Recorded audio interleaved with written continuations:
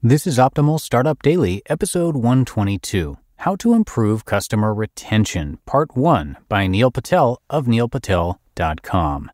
And I'm Dan, I'm your host and narrator, and welcome back to another edition of Optimal Startup Daily, where I read to you from some of the best startup and entrepreneurial blogs out there. And real quick, I want to thank Email Octopus. They give you the tools you need for email marketing, including customizable sign-up forms, autoresponders, and list segmentation. They're a user-friendly platform that's quick to get set up and easy to navigate. That's what we loved about it. And right now, Email Octopus is offering Optimal Startup Daily listeners 50% off of their first month. Visit emailoctopus.com/OSD or quote code OSD50 at sign-up. For 50% off your first month of email marketing, visit emailoctopus.com/OSD or quote code OSD50 at sign-up. Now, today's author is Neil Patel, and he usually writes articles that are more than 2,000 words, which is longer than a typical article that we like to read here on this show. So what I do is I break it up into 2 episodes so that we don't end up with episodes that are too long.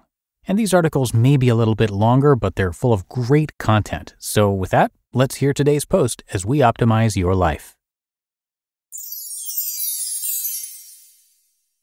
How to Improve Customer Retention, Part 1 by Neil Patel of neilpatel.com. Customer retention is something that you'll want to aim a lot of attention towards if you want your business to succeed in the long term. Once you get customer lifetime loyalty, you have hit the jackpot. Failure to work on your customer loyalty and improve customer retention plans will mean that your business is on a treadmill, trying to constantly win new customers. Losing so many existing clients can become quite expensive. After all, it costs 5 times more to acquire a new customer than it does to keep your existing customer base. In this post, we're going to take a look at what you can do to improve brand loyalty and customer retention within your business. We'll look at how you can use data from previous customers to improve customer retention in the future, but also what you can ask your existing customer base. This way, you will be able to grow your customer relationships, improve customer lifetime, and inspire repeat purchases and brand loyalty. By the end of this post, you'll know more than most when it comes to getting customers' lifetime loyalty to your brand. Let's begin. Understand why existing customers are leaving in the first place. If you want to improve customer retention, it's a good idea to take a step back and figure out what is affecting your customer retention rate in the first place and why people are leaving. If you know the reasons that lead to dips in your customer retention rate, you can take steps to tackle those reasons and to improve your customers' experience of your brand. And if fewer people are leaving, you'll not only be improving customer retention rate, but also customer satisfaction and brand loyalty. So, what can you do to figure out why people are leaving? One strategy you can adopt is to obtain customer feedback from those who have decided to no longer be customers. As soon as a customer decides to terminate their account, you can send them a personal email to ask them why they decided to end the relationship. Asking for customer feedback is a great way to ascertain if there are any customer complaints, and if there are, you can work on improving customer satisfaction to encourage repeat purchases and to improve customer retention rates. Now, not everyone will reply to your email with customer feedback, but those that do will provide a performance indicator and some valuable insight into what you need to be doing better to improve your retention rate and how to improve your customer loyalty program. It's important that you acknowledge everything that is being said. You can't be in denial when reading the responses that you're receiving from former customers. To improve your customer satisfaction, it all starts with listening to what they have to say. Sure, criticism and negative customer feedback can be a hard thing to deal with, especially on social media. But if it helps to improve your company, all while improving the customer experience, you should welcome it as a performance indicator. You don't have to request customer feedback exclusively by email. You can also provide people with a survey too. Using a survey as a performance indicator, the customer that is canceling their account can easily select a reason that explains why they took the action that they did. This customer feedback can be used to adapt your customer loyalty program, to improve customer experience for new customers, and to generally improve customer satisfaction and encourage repeat purchases. Some companies immediately display a survey after someone cancels their account. Because the survey is presented right after the account is canceled, an honest response is more likely because the reason for canceling is fresh in the mind of the customer. This also shows that you care about their opinion, which works well in improving potential future customer relationships. Surveys also tend to work well as a performance indicator because they don't take too much effort on the customer's part.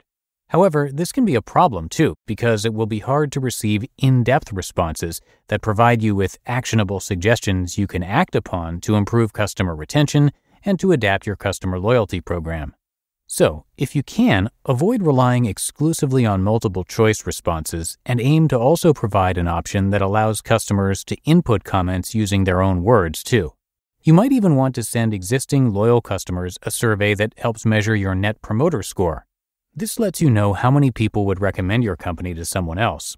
Word-of-mouth recommendations and having loyal customers as honest brand advocates is a great way to get new customers while keeping your retention rate high. You can create such a survey using SurveyMonkey. It's worth mentioning that you should try and split test your interactions with canceling customers. This is the original email Groove HQ sent to customers who decided to cancel their account. Quote, "Hey Ted, thanks so much for giving Groove a try. I'm sorry that you didn't love it. I have a quick question that I hope you'll answer to help us make Groove better. Why did you cancel? Just reply to this email and let me know. I'd really appreciate it. Thanks, Adam." End quote. Groove HQ managed to double email response rates to 19% simply by changing their quick question to "What made you cancel?" from "Why did you cancel?" So, as with all aspects of online marketing, make sure that you're willing to test your customer feedback emails if you want to achieve optimal response rates. Remember that for every customer complaint, there are on average 26 who remain silent regarding the same issue. Any discoveries you do make are likely going to apply to a fair few of your customers, meaning you need to act on them if you want to inspire customer loyalty, attract new customers, and keep your customers for years to come. Improve customer experience. Customer experience also plays a big role in repeat purchase and customer retention rates. Some research suggests that 68% of customers leave because of poor treatment and poor customer relationships. There are two parts to improving customer experience and customer satisfaction overall to encourage repeat purchases and brand loyalty. The first includes taking the customer feedback you have received from existing customers through a satisfaction survey or other customer engagement and putting it into action. The second includes working on specific parts of your business that will impact customer retention and customer expectations, such as a customer loyalty program. I can't provide you with a lot of guidance related to the first part because I do not have access to feedback provided by your customers. However, I can highlight some of the key parts of your business that you need to be focusing on if you want to improve your customer retention strategy and inspire repeat business. The first element you need to focus on is the customer onboarding process. It is essential that during the customer onboarding process, you clearly provide new customers with the training that they need in order to use your product effectively. This will set the tone of your customer relationship and is an important part of your client retention strategy. If you can use the onboarding process to achieve some quick wins for the new customer, you'll increase the chances of them becoming long-term customers and gaining better brand loyalty and customer loyalty. The onboarding process doesn't need to be entirely digital. You can arrange a phone call with new customers during which you help them get started and answer any questions that they might have. This simple action can have a huge impact on your customer retention rates and can lead to those new customers becoming loyal customers. Make it clear that your customer loyalty program is focused on ensuring a happy customer experience and customer satisfaction. The second element that you need to focus on is customer service and a positive customer experience. This is similar to the onboarding process, though it applies to a longer timescale across the customer lifetime. Your customers want to feel respected and that you're listening to what they have to say. Customer service opportunities are your chance to make them feel that way. One key way that you can improve the customer experience and service within your company is by making your support team easily accessible. A great way to achieve this? Hear that in tomorrow's episode. You just listened to part 1 of the post titled How to Improve Customer Retention by Neil Patel of neilpatel.com. And thank you to Gusto. Instead of reading a script about Gusto's payroll and benefits, we wanted to tell you what small business owners are saying. The people who use Gusto every day. Here's what one business says.